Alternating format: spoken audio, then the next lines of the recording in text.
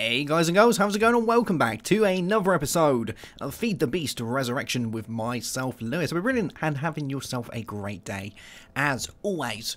What do you think of this little place? Quite nice, isn't it? A little area like this. I think what we're going to be doing here is we're going to be setting up a few coal coke ovens today, or maybe one today, and then I'll do the rest over time.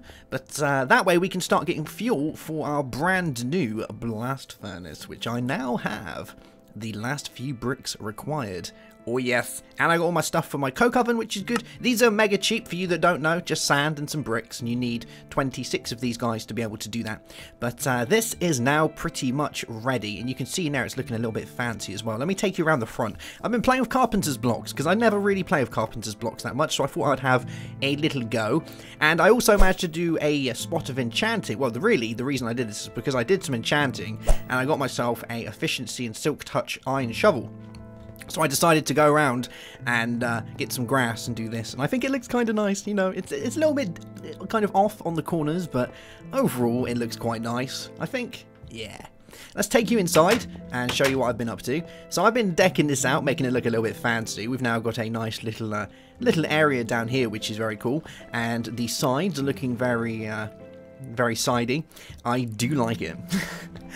Really, that's kind of all I've been doing. There isn't much I can do because I've been waiting for stuff to cook and things to happen and, yeah, stuff. So, hopefully, we'll be able to get on with stuff today. Now that we've got these, we should be able to fill this in. And hopefully, I made one more than I needed to. Jeebus. And this should, hopefully, be good to go. Let me just have a little looky-see out the front. Now, I had a couple of questions in the comments in the last episode, so I thought I'd answer those before we get too deep into it. I was asked, how did I make the... Oh, that looks like it's done, yeah. So I was asked, how did I make the hammer forge without using steel? And that's quite a simple answer. I used iron. For some reason, and this kind of throws me every time, because I'm used to using GregTech by itself, a lot of the recipes show two separate recipes, and you generally will take it at face value that you need to use the GregTech ones because you expect GregTech to be stupidly hard. But it turns out, you know, you can use the other ones. When you look at the Steam Forge in here, it does show that you can use a regular anvil as well as a steel anvil. So, just use a regular one. That pretty much does the trick. It goes for a lot of things like that. Like when you look at things for wire cutting, you'll see that it recommends the GregTech wire, but there's nothing stopping you from making the IC2 wire and using that. You can see on here it shows both. So the IC2 one and the GregTech one is extremely difficult to, well, it's not difficult to make, it's just a little bit fiddly. Whereas the regular IC2 one, if you have a decent amount of iron, is probably easier to make. You just need iron plates and some iron, and that makes the cutter, and they do the same thing.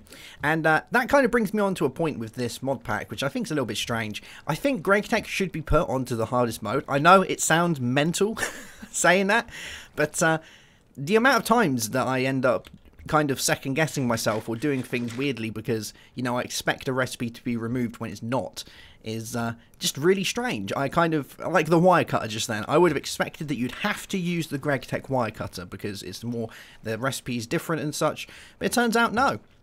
You can use the cheaper one, so there we go.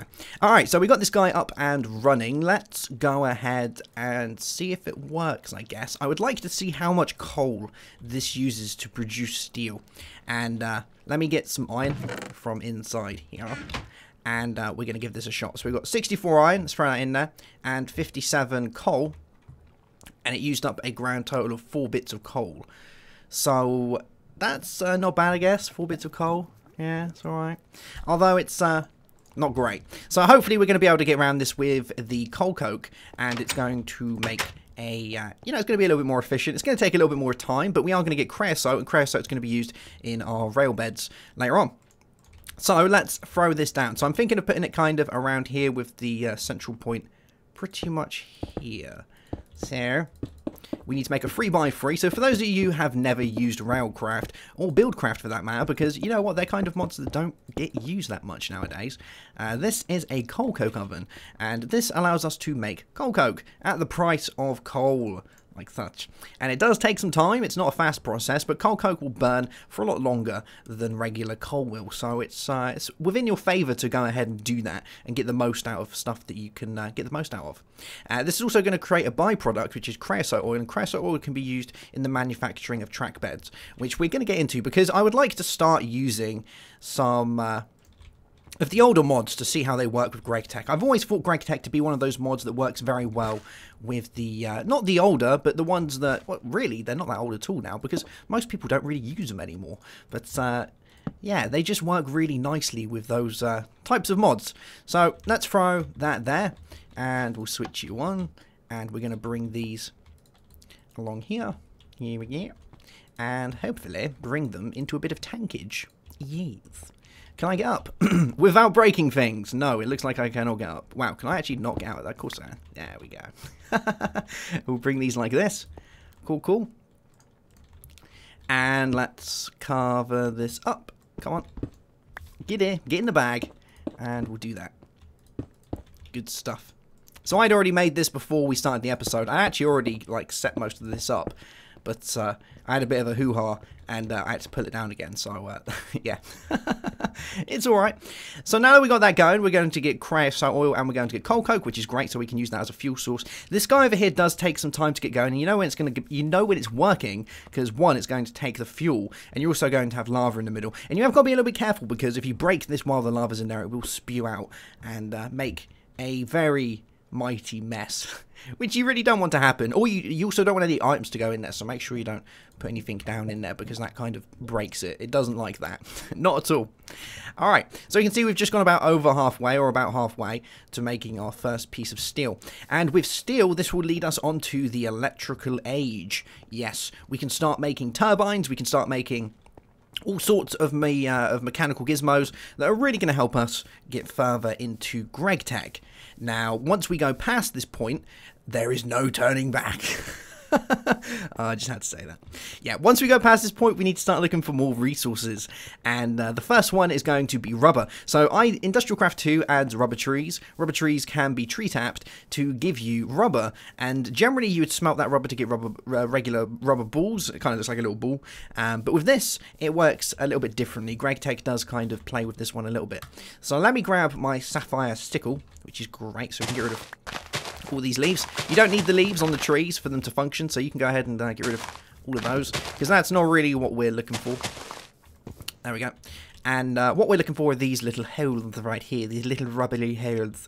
And with these, we can go ahead and we can take all of their lovely rubbers and use it for glory. Although we need a tree tap before we can do that. I've just heard a zombie. Where did I hear that zombie? No, he's gone again. He's gone! Alright, let's get a couple of tree taps so that we can get this rocking and rolling. So we're going to need some of you. And I think I'm just going to keep these in my bag for when I need them.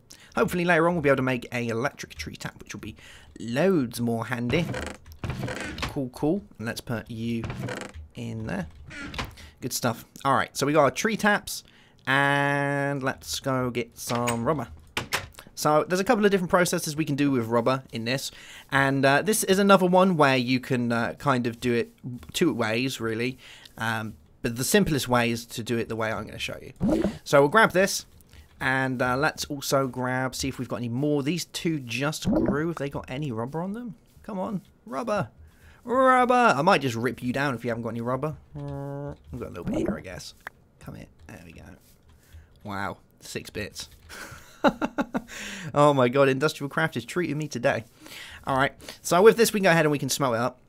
But generally you would smelt it. We're not going to do that, because smelting rubber in this really is pointless. So let's pretty sure it's nighttime, right? Is it nighttime? Am I going mental? I thought I saw it going down. Oh, it is going down. It's only just getting there. Just a little bit ahead of my time. Alright, so what we're going to do is we're going to go ahead and we're going to use this on an extractor. And this extractor is going to give us pulp. And I believe my extractor is around here. Yes, there it is. Good stuff.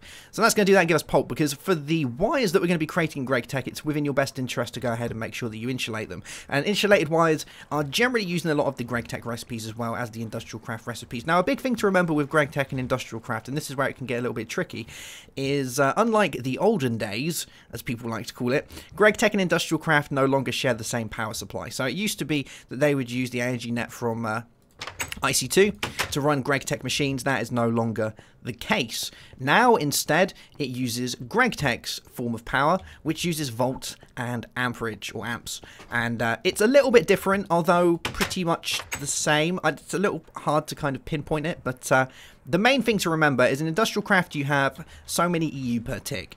And now with GregTech, the EU per tick for the voltage is the same, but the amperage takes into account the amount of packets sent via that tick. So if you have something like 16 voltage at 1 amperage, then that's 16 EU per tick pretty much. But if we had 16 amperage, if we had 16 voltage with 2 amperage, then that would be 32, because we'd be sending 2 packets of 16. So that's kind of how it works. So, and you don't really have to pay too much attention to that when you start, but you do have to make sure that, like IC2 and the old GregTech, that you're giving machines the correct amount of power. Any more power and they will explode, and you don't have to be worried about liquids as well, because if they get into contact with water and lava, then they will also explode. So, yeah, you definitely don't want that to happen. And much like the steam as well, if they don't have the power required to finish the process, you'll have to start all over again. So making sure you have backup supplies of power is within your best interest. Now you can convert the powers as well, which is kind of handy. So converting from IC2 to GregTech can be done via the battery buffers and the the converters. Oh man, yeah, we can do that. So we can convert the power between the two, but to be honest, I don't really know why you're going to want to do that, because the two power sources are best run by themselves. So here we go, we've got some rubber pulp. And with this rubber pulp, we can go ahead and we can use this on wires, which we're going to need. So I'm kind of keeping a close eye on this because I want to make sure that we make as much as possible. Steel plates are going to be used in a lot of the manufacturing and a lot of the casings. So before we had the bronze casings, which was 8 of the bronze, now we're going to be using, or 8 of the bronze plates, now we're going to be using steel plates to be able to make the steel, or the machine casings, which I believe is 8 steel plates, which is obviously 16 steel. And yeah. Obviously, we can get around that later on once we get into the energy age, but not just yet. Alright, so the first thing we're going to want to make for producing electric, I think I'm going to go with something like a steam turbine. A very basic source of power, but it will use the steam that we already have, so it's a good way to be going. Now, a basic steam turbine is this little guy here. It might look a little bit kind of iffy, but it is that's just the way it is. And we're going to use an electric circuit for this. So you can see that we use the copper cables along here. Don't be mixed up with the GregTech and the regular ones. You can use the Industrial Craft ones. I think it actually only allows you to make the Industrial Craft ones. So for that, we're going to need copper and we're going to need rubber to be able to do this. You can also use, as it just showed there, if you have MFR trees, you can use the rubber bars from Mine Factory Reloaded as well. So that's kind of handy. But the copper cables are pretty much just copper plates and a wire cutter. So let's grab some of these and a wire cutter, which I do not have. I must not have one. Alright, let's go make one of these. So we're going to need some of you and my hammer. Cool, cool. Here we go. So we're going to make 3 of these. Good stuff. And do this and a little bit of this and poof. And now we can cut our wires into these. So I'm going to take a load of these because, you know, it's always handy to have that. And we can go ahead and we can wrap this in our I think we might need to, yeah, we need to smelt this up, don't we? Let's grab some furnacing. Let's do a few in you and a few in you. Good times.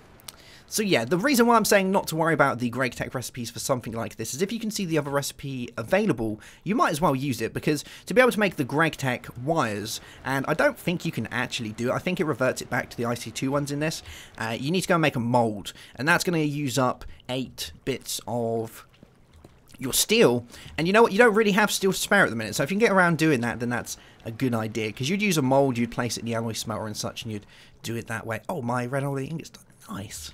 I was figuring out how to make red alloy ingots. I had no idea how to do it. Like, you look in the NEI for recipes, and that's that.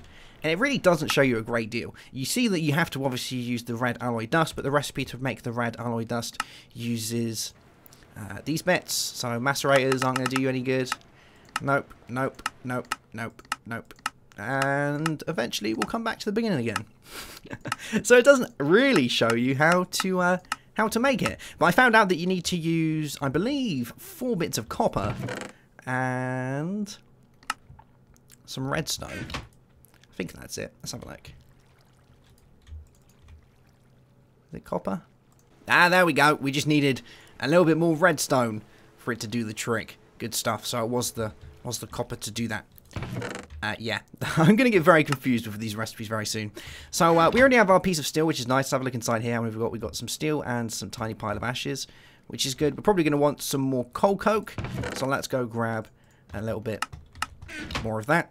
And we can use the ashes later on to make some stuff that's going to be a little bit helpful with forestry, which is always good. So we'll grab you and place you down inside here. And I think we're going to start working on getting our steam turbine together. It's going to be a long and rough ride, but it's a rough ride that we need to conquer. And we're going to do it together. So now that we've got the copper cables and we've smelted that up, we're going to have our rubber bars. And with our rubber bars, we can mix them with this to make insulated copper cables. Now, let's have a little look at how many insulated copper cables we're actually going to need for this. So, we need to make these chips to make the steam turbine. We're going with the basic, and we want to make this thing first. So let's have a look at the NAND chips, because they're going to be the harder parts. We need a tin wire, we need some red alloy wires, and we also need some refined iron plates. Refined iron plates, I believe, use steel in their recipe to make. So let's do this, and this, and this. And then we beat up the steel plate, I believe. Which way is it? Let's have a look. There you go. No, that's the wrong one. This little guy. Come on, turn. Do your thing. There we go. And okay. Alright, so it's that. And that gives me refined iron casings. Good stuff. And we're also going to want our red alloy that we had a second ago. We'll beat this into a plate and cut it up with you. There we go. Oh my geez, that gave me 1. That gave me 1. Oh no. How many am I going to need? Let's have a look. Copper. And you can go in there. I'm probably going to need some more redstone with that. Yeah. Here we go. Good stuff. So we're going to need another 2 of those to be able to make this. Actually, it's probably going to be easier if we just do it like this. So we need to make an electric circuit before we can do anything. Actually, I think it might just be under circuit. Let's have a look. Circuit. Yes. So we need 2 of these. So I'm going to need, wow, a lot. Put it that way. Probably more than 2. And I need to make 2 of these. Oh my god. Alright, so at least we'll get started on it now. So these guys, this, and you. And then we need a tin casing. So let's do that, plus that and that. A little bit of this. Good stuff. A little bit of tin cable. And I can use tin cable for this, can't I? I'm not going mental. We need tin wire. I'm guessing I can. I don't know. Let's give it a try. We actually got all the bits, haven't we? So it'll be something like that and that. No. Don't do this to me. Alright, we can't do that then. So I guess we're going to use... Yeah. That was a tin plate we just used right there. Hold on, did we do that right?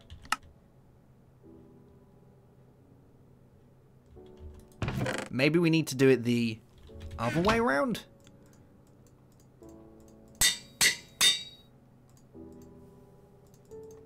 Ah, there we go. Alright, so we need to do it on that side. To make the So that's how you make the different wires, I guess. You can make those ones or those ones. I wonder if that works same with the copper ones. I don't know. Alright, so that's that and that and that. Give us a NAND chip. And we're going to need 2 of these to be able to make this. So, fairly expensive stuff. Let's put that in there.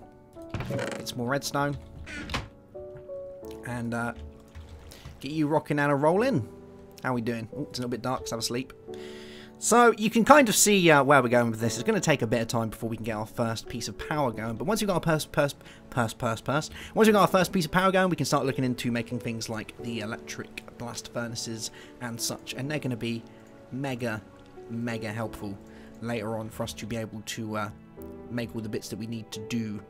So we've got that. We need one of those. We need a bunch of these. We're going to need in total 6 of these. So let's grab you, and we'll get 6 of these.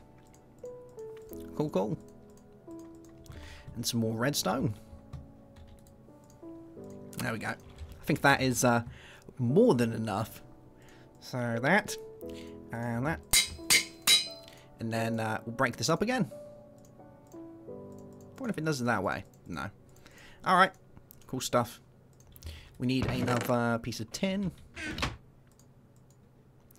And let's do that. Gives us... No, we want that one. Now that is going to get me every time. What a pain in the bum. Alright. And hopefully after time we'll get enough steel to be able to make the next piece. So we need 2 bits of steel to make the next NAND chip so we can make the refined iron item casing. That would be 2 of the NAND chips made. And then we need to make a refined iron plate to do that. So that's going to be another 2 pieces of steel that are going to need to be made. Alright. Oh my god, it's coming together slowly. And let's have a look at the other bits that we're going to need to make. So we've got that. We're going to need a LV machine hole. That is going to be the almighty annoyance. That will be the LV machine hole. We need small tin rotors, electric motors. Electric motors require iron rods, copper wires, tin cables, insulated tin cables, new steel rods as well. The iron rods, I need to remember how to make these, because we need a certain tool to create iron rods, don't we? Let's have a look. I want to make regular iron. We use a file. Alright, so that's not that bad. I think I have a file, yes. So we use you and that to grab a load of those. Good stuff. And then we need the copper cables. Can we use regular copper cables, or do I need these ones? I'm going to take a wild guess that I need to use the GregTech ones. Yes. Looks like we do. So we need tin wire, and we're going to need some more tin. Let's make a couple more of these. Here we go. So we've got you. And then we'll cut these and make sure we cut them into the GregTech wires, because that's very important. And then we'll make 2 of these. Oh, are you going to get in the hole? Get in the hole. I want to add you to... Oh, man. Am I going to have to... Really? You're going to make me do that? You're going to make me do that? You got to be kidding. Why can't I just use the other ones? Okay. All right. Well, it looks like we're going to have to... Oh, man. That is a real pain in the butt. See, now this is the one thing that I find a little bit annoying with this pack, is that it allows you to use the 2 different cables, but it doesn't unify the recipes. Like... we have to use the regular IC2 cables to make those things, but we should be able to use the GregTech ones as well. And we have to use the GregTech ones to make these, but we should be able to use the IC2 ones as well, because practically they're the same thing, and the cost is exactly the same as well to make them. So I don't see why we can't do those, but it looks like the computer says no. And to make rubber sheets, I'm actually going to need a lot more steel. I'm going to need 8 bits of steel because I need to make a mold, I believe. And then with the mold, we need to slap it into shape. I'm pretty sure this is that much. Yeah, 2, 4, 6, 8. So we're going to need 8 bits of steel to make the mold so we can make the plate, the rubber plate. And I guess at some point we should do that anyway, because making the rubber plates is going to be handy for making a rubber hammer. And with the rubber hammer, we can go ahead and we can configure the machines a little bit better. So that's kind of one thing that I guess we're going to need to do anyway. So, oh well. There we go. Cool stuff. We'll pop that in there. Alright guys, so that's going to be that for today's episode. I hope you've enjoyed it. We haven't got as much as I would like to have got done today, but we will hopefully in the next episode manage to get our steam turbine up and running and be able to make some power once I have a decent amount of steel. The one thing that's really holding us back at the minute is production of steel. Once we can get a load of steel, we can really start, you know, tackling all of the recipes. And they may look a little bit finicky, you know, that you need certain wires for certain things. You can't use those wires to insert those wires and such. It is a bit of a pain in the butt that they do stuff like that, but hey, that's you know, that's just the way that the game plays. So you've got to get on with it. And once we've got all this sorted, we've got a decent amount of steel, we can make everything that we need to make, and we can move into the electric age, which is going to be absolutely great. I would like to start playing with Railcraft very soon as well. I think Railcraft's going to be becoming very handy, as well as Buildcraft, because we do have, I believe, the Buildcraft robots, yes, that we can be playing with. So these are going to be a load of fun, using all of these Buildcraft majigamabobs and getting little robots to do guys for us. I'm looking forward to doing that. It's going to be great. And we have a decent amount of Cryosite oil coming as well. Good stuff.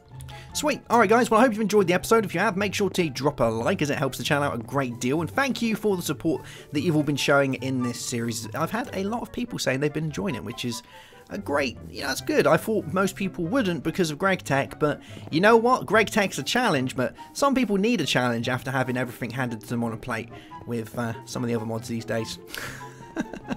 Good stuff. Alright guys, I'll see you soon for another episode. Have yourself a great day. Have a good one as always, and goodbye.